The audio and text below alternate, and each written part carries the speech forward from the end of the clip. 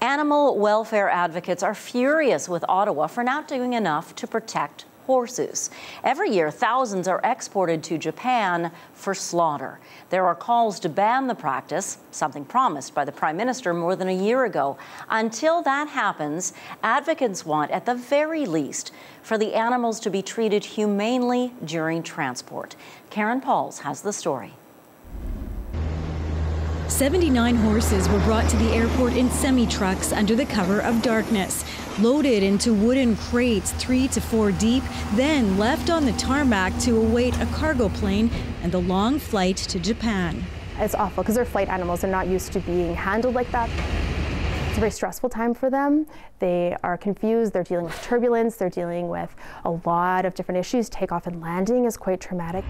Every year, Canada exports between 3,000 and 4,000 live horses to Japan, mostly Clydesdales and Percherons, bred specifically for human consumption as horse meat sushi.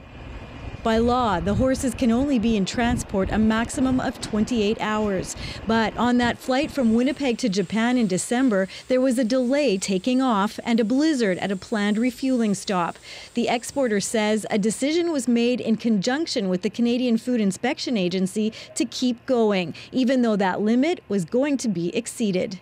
We just found another airport that had the pilots and decided between everybody, let's get her done, let's do it. We decided that for a couple hours, this was totally the best thing for the horses. Animal welfare groups filed a legal complaint with the federal government.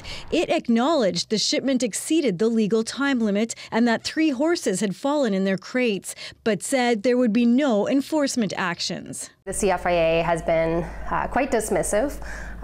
They wrote back quickly, indicating that they were not going to take enforcement action, even though they acknowledged that the law was broken here. If they're not going to take action in a situation like this, when are they going to enforce the law? Advocates are upset. The Trudeau government still hasn't fulfilled a campaign promise to ban exporting of live horses for slaughter.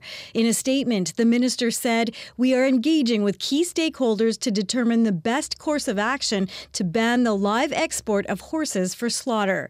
An NDP petition, co-sponsored with Canadian musician Jan Arden, is expected to be presented to the House of Commons.